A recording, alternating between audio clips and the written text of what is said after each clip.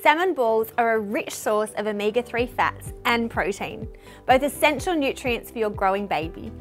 Both simple and easy to make, salmon balls are a great mealtime idea for children aged 9 months and above. Take 1 can of tinned salmon, about 200 grams, 2 cups of mashed sweet potato, 1/4 cup of cottage cheese, 1 tablespoon of finely chopped red onion, 1 tablespoon of chopped parsley,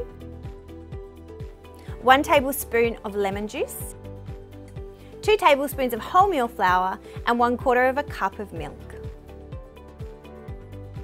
First, let's cook the sweet potato in a medium pot of boiling water. Once cooked through, mash it.